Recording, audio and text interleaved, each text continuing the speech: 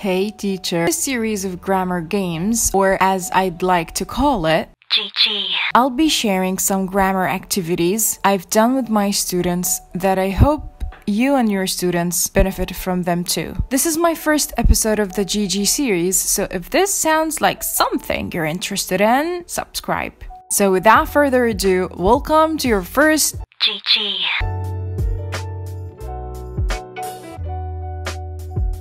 Let's begin with an easy yet super fun game. This game is perfect to revise the present progressive, the past progressive, prepositions, or any grammar rule you find applicable. So after you've explained the grammar lesson, you gotta make sure they use it well, right? So instead of the not very exciting Q&A way, try this. Put your lovely students in groups and ask each group to have a piece of paper. Tell them, hey beautiful students, I'm gonna show you a picture for 20 seconds. You and your team members have to remember what the people in this picture are doing. After the 20 seconds are over, you're allowed just then to start writing 6 sentences describing what you have seen using the present progressive on that piece of paper you have. Make sure in these 20 seconds, students are not cheating, writing the sentences while the picture is on. The point here is to let students try to remember as many actions, or in this case, verbs, as they can while applying the present progressive form in their heads. Also, not allowing them to write while the picture is on, adds a little excitement to the game. Now, students will hop on their papers writing the sentences. And to make things more interesting to me, not to them, I ask them to write, for example, 3 sentences using singular subjects only and the other 3 using plural subjects, just to make sure they're using the helping verbs correctly. The team finishes first wins, but if they have some mistakes, then the win moves to the team with the least mistakes. So they read their sentences out loud, and together we try to correct the mistakes if there were any. You can use the same picture for the past progressive, therefore your question will be, what were these people doing yesterday, for example? You can also use the same picture to revise some prepositions. It's either you provide them with a set of prepositions to choose from, or let them choose what they remember from the lesson.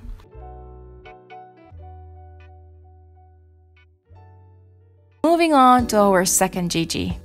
This grammar activity is perfect to let the students differentiate between the modal verbs, or revise the verbs that should be followed by 2 plus infinitive or gerund, or any other grammar lesson you find applicable. As you know, the meaning of some modal verbs or certain grammar structures can be tricky, especially in the negative forms. So I tried this activity with my students and they fully understood the lesson. After I've explained the different modals and their functions, I wrote some very short sentences using modals on a piece of paper and cut them into strips.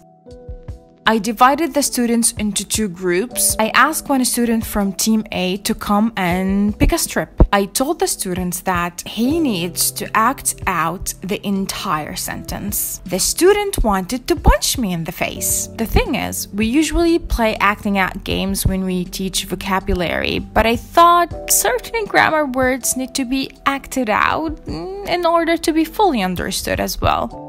So I wrote all of the modal verbs we studied in that lesson on the board, and I told them each sentence contains one of them. Your job is to act that sentence to your team without pointing at the word and tell them which modal you got. If the level is not that advanced, we agree on a certain hand gesture. For example, this gesture for can, this one for must, for example, this one for should, and so on. This is how it went. The student who wanted to punch me in the face picked a strip. The sentence he got was, he has to clean. I told them you have 30 seconds to act and guess the sentence. So the students started acting. Pronoun he wasn't difficult to act. He pointed at one of his male classmates. Then he did this with his hands to act has to. But his team was like, have to. He tried to act that, no, the subject is he, so. And eventually, one student shouted, has to. And the word clean was pretty easy to be acted out, and bingo. As you have seen, we're not only revising grammar, but also practicing spoken grammar, structure, subject-verb agreement, and for sure, some vocabulary. If you want a copy of this document, feel free to download it. Link is in the description below. The last GG is perfect to revise any tense in English or any grammar lesson you find applicable. After teaching the intended tense, let's say simple past, draw a box on the board and ask the students to name some verbs. Choose at least 8 verbs.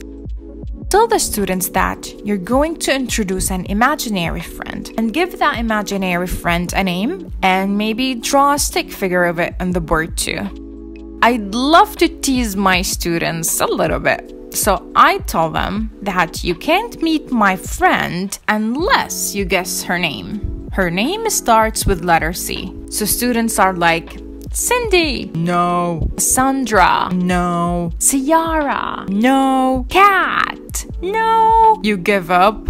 Yeah. Her name is Coffee. What? Miss? No one is called Coffee. And I'm like, that's not true. That's offensive. I'd like you to meet Miss Coffee. And then I draw her on the board. So after I do this, I feel the students get more excited to see what's next, you know? So on the board, we got the 8 verbs. Our grammar lesson was about the simple past tense. And we have Miss Coffee. I divide the students into groups and I ask them to create a short story about Miss Coffee using all of the verbs on the board. And it should be in the past tense or the tense you're currently teaching. I like the activities where students can get creative like this one. But if you're doing this with beginners, then instead of a story, they might write simple sentences about Miss Coffee using the verbs on the board. I mean, as I mentioned in the beginning of my video, you can adjust the level of the game to the level of your students. However, with advanced students, I ask them to write a short story, but following a certain theme. So for example, write a sad short story about Miss Coffee, or write a scary short story about Miss Coffee. Then after they're all done with their stories or sentences, we hear them up together and I try to move their attention to how they use the past tense verbs and correct them if they got any errors.